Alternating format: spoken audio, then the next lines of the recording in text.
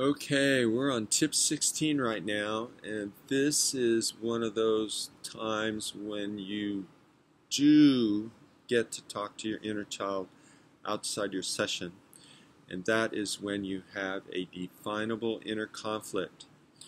So, this is one of the trickier aspects of self-parenting, especially when you're beginning.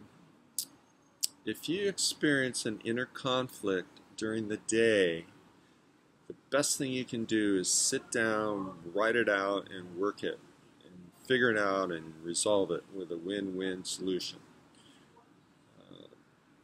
This is not some minor little thing that's going on. This is a conversation that's in your brain, and I want to do this, no, I want to do that, no, we should do that, no, got to do that. An inner conflict is a conversation that you hear inside your mind that does not get resolved. You hear it over and over. If you've heard the same conversation inside your mind for 3 days in a row, that's an inner conflict. You need to get that out of your head onto the paper and resolve it as quickly as possible. So, inner conflicts are a trick. It takes 15 to 20 of these to work out before you really have a handle on what you're doing.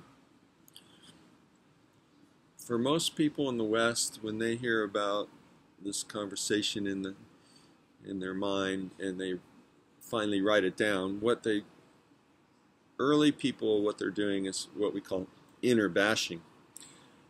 And that's when one side goes, you're a bad person, and then the other side goes, no, you're the bad person, and the other side goes, no, it's your fault that this happened, and the other side goes, no, you're the one that did everything. So it's basically an inner bashing where one side, and they're just arguing for no reason, and they're not saying anything. So this is something that you need, if it is happening, write it out. But when you write it out and you look to figure out the 8 steps, you won't find anything that resembles a need. You'll just be hearing insults back and forth. So for that, I want to just let you know that that's going to happen.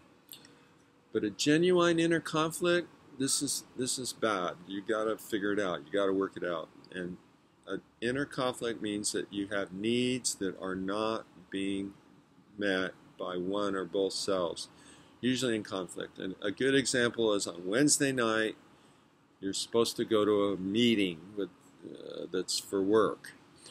But also on Wednesday night, you have tickets to go to a play that you've been wanting to go to for months.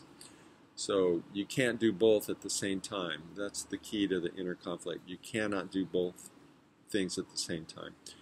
In my book, I talk about skiing. You can't go skiing and you can't attend a seminar at the same time. So you have to resolve that.